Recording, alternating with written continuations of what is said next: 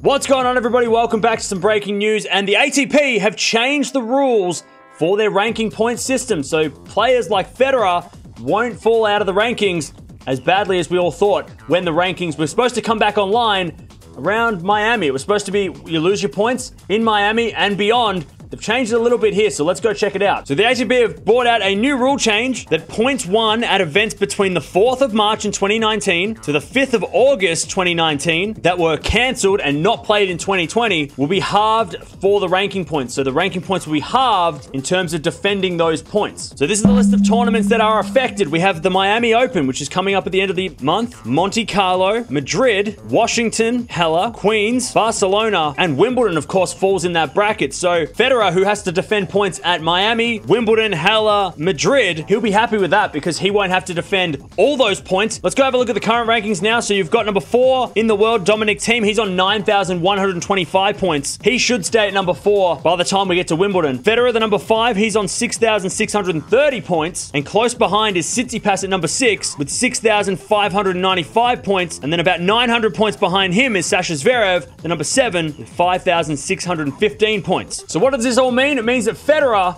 doesn't fall down the rankings as much as everybody probably thought. We thought that he had a lot of points to defend, and that if he didn't defend those points, he might drop out of the top 10 by the end of Wimbledon.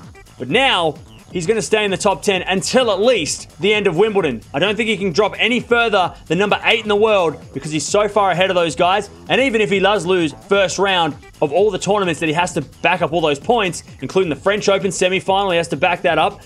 Final of Wimbledon, of course, Miami title. If he loses first round of all those, he won't lose as many points as first thought, which means that he's going to drop down to probably number 8, which means he's going to stay in the top 10 till at least the end of Wimbledon. Well, let me know down in the comments below, do you think this is unfair for the players that are around Federer? Because it does benefit Federer a lot. He seems to be the guy that's going to get the most benefit out of this. So the ATP have changed their ranking points rules again, and Federer is safe in the top 10 for now.